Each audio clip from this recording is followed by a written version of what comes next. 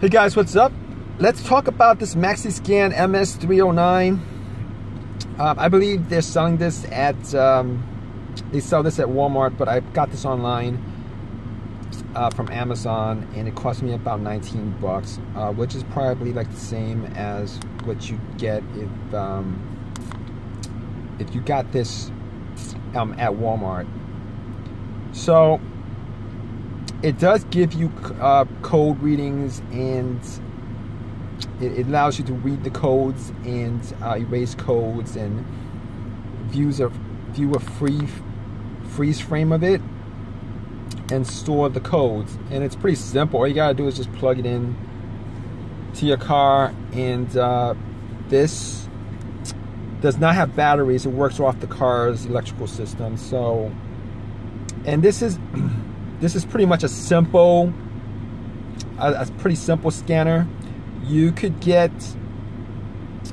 I mean, if you wanted to, you could pay more for other scanners, and it would give you readings on everything. This does not give you readings on everything. When I was looking to buy a Nissan Altima,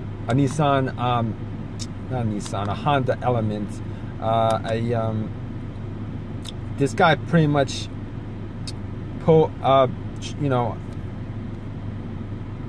in his efforts to tell me that there was nothing wrong with the car, he used a scanner on his car, and I was amazed at how many readings that were possible, how many codes that were possible. There were no codes on the car, but how many variations of codes and stuff like that some of these have. You know, so, but as far as this is concerned, it's like 20 bucks. You're not paying like 100 bucks for it, and this is pretty much the simplest of these that you guys could get. And I use this to clear my service engine light all the time.